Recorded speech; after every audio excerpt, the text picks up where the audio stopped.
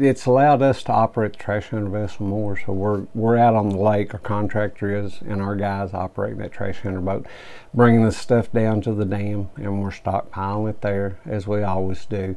And then the county comes with their cleanup, and they get it out, and you know, it's working great, hand in hand.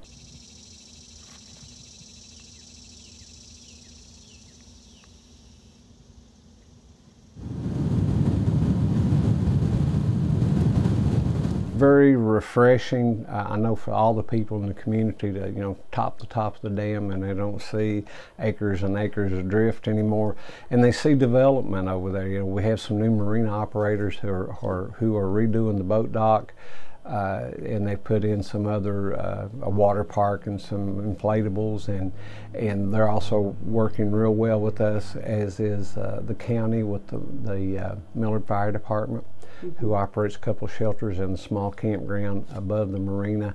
And I think the public perception has changed quite a bit. We get more compliments now than we get criticism, and that really helps. It helps everybody's morale here.